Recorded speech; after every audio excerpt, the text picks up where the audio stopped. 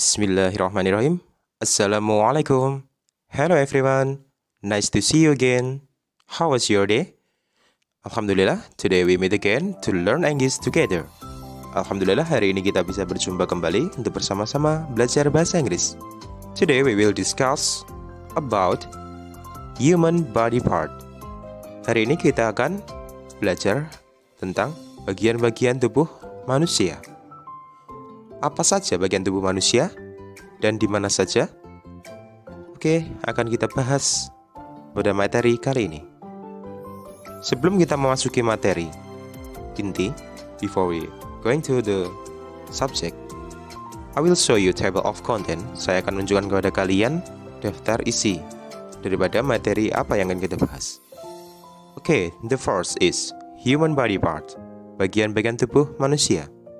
And then second is review of the topic, mengulas materi.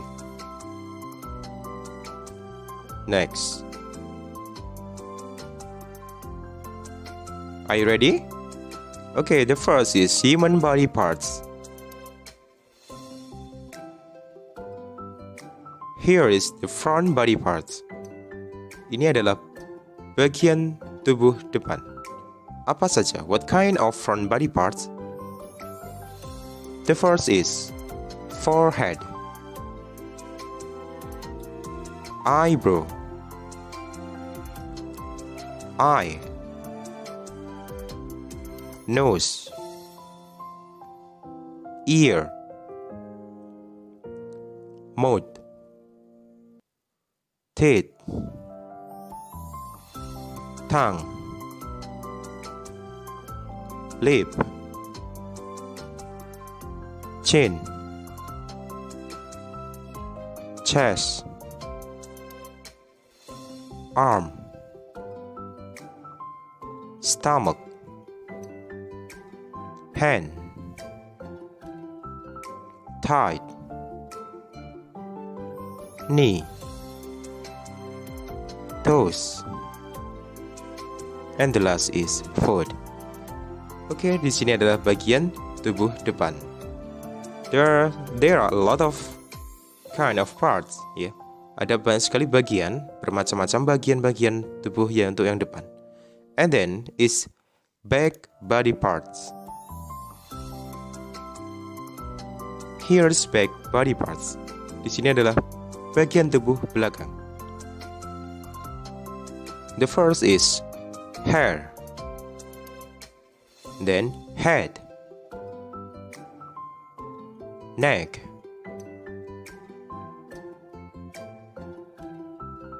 shoulder, back, elbow, waist, bottom, finger, ankle, and heel. Oke. Di sini adalah bagian tubuh belakang.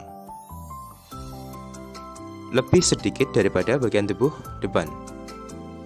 Oke. Any questions so far? Are you get it?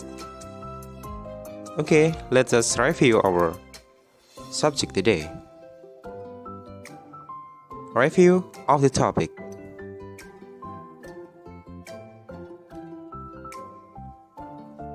The first is forehead, eyebrow, eye, ear, nose, cheek, mouth, tooth, chin, tongue, lip, chest, arm, stomach, hand, thigh,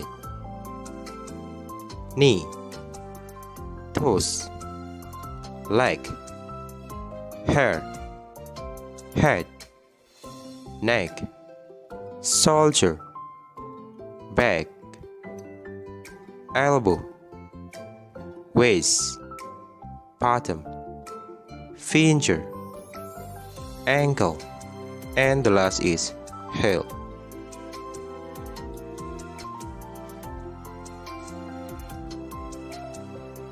Oke, inilah keseluruhan bagian tubuh kita. Oke, thank you so much for your attention.